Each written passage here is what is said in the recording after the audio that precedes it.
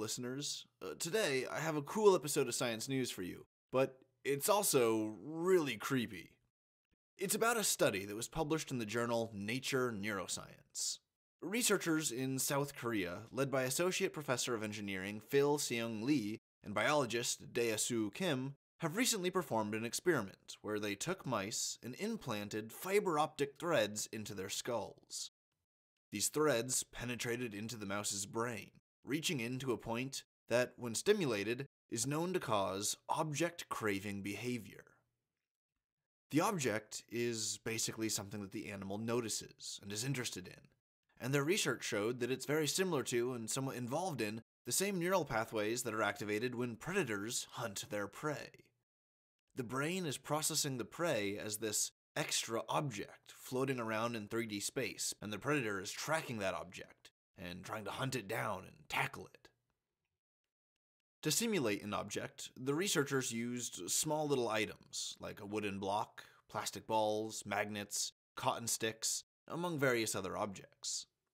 The researchers found that when they sent an electrical impulse through the fiber optic thread, it activated the object-craving region of the mouse brain and made them strongly attracted to the object. It made them crave the object. First, they held the object on a stick, and they held it inside the mouse enclosure.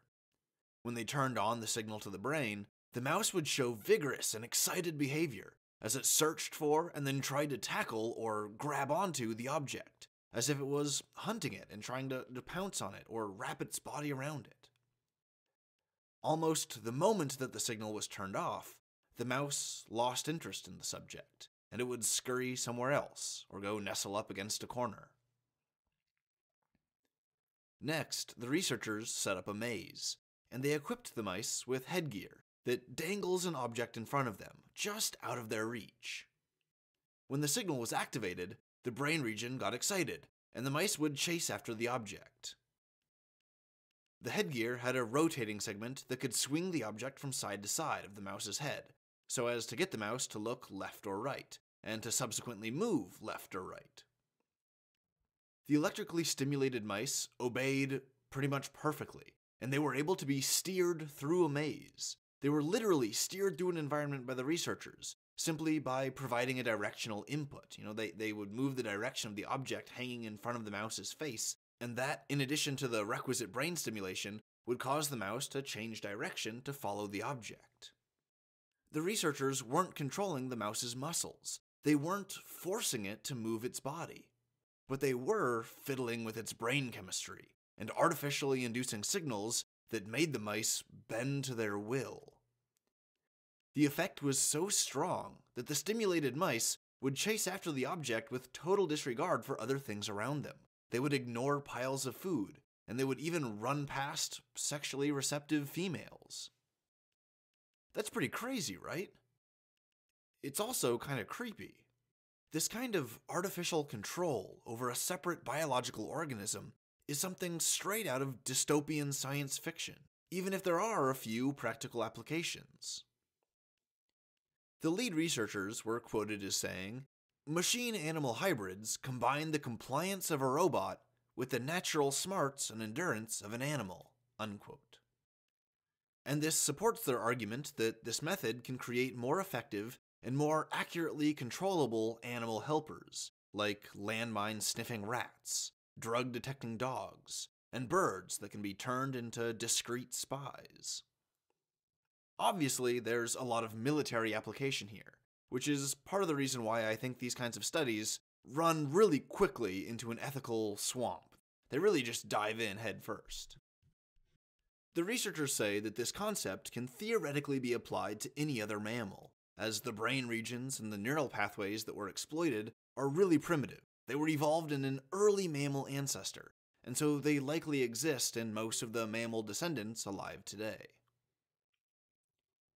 As for humans, well, our brains are very complex, much more complex than a mouse, so the researchers aren't quite sure how the human brain would react to this kind of stimulating method of control.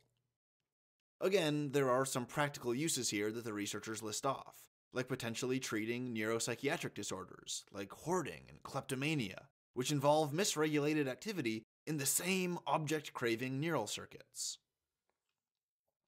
But again, the ethical issues here are immediately apparent, and extremely serious. If we just assume that this technology can induce a similar level of external control over a human body as it does to a mouse, then this could potentially revolutionize human societies in a terrifying way.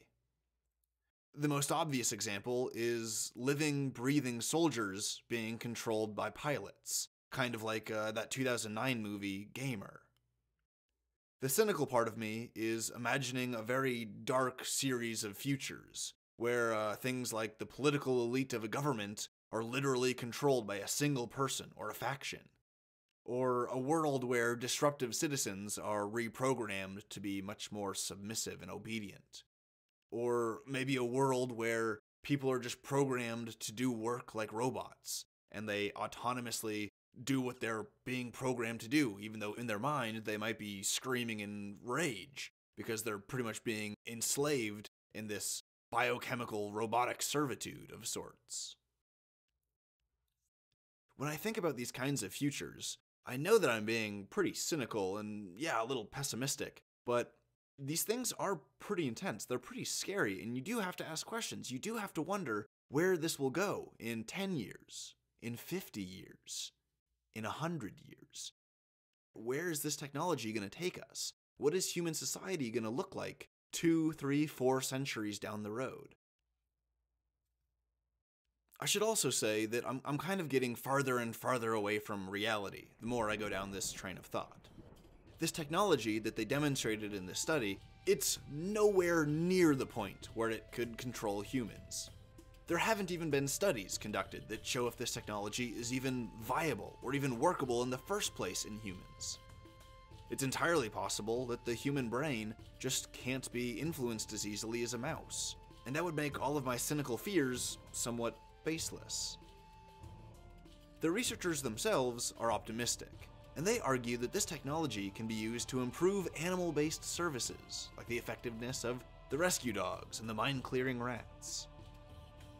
While the researchers have a valid point, I can't help but think about how this kind of technology, if it gets sufficiently developed and sufficiently penetrates society, I can't help but wonder how that would influence the direction of human civilization.